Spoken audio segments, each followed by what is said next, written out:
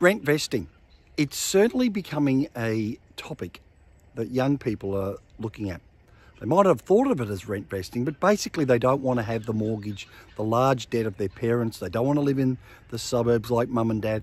They want to be close to where their social hub is, and they just don't want to carry large debt. So the idea of being able to buy affordable property is very appealing to the younger generation, the millennials in particular. They want to be able to go out, they want flexibility. The other thing that is a big issue for millennials is they don't have the deposit, and maybe they can't afford to service a large debt. So flexibility for millennials is really important. I actually extend that definition to also downsizers and people who are going through a life change. Similarly to myself, I'm just about to turn 53, went through a divorce. So I've got cash in the bank, but I don't have the property assets I had anymore.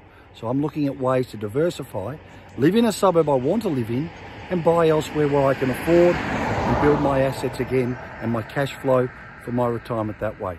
So rentvesting, there you go. I hope that helps you today. Phil Robertson or Philip Robertson Property saying, have a great afternoon and bye for now.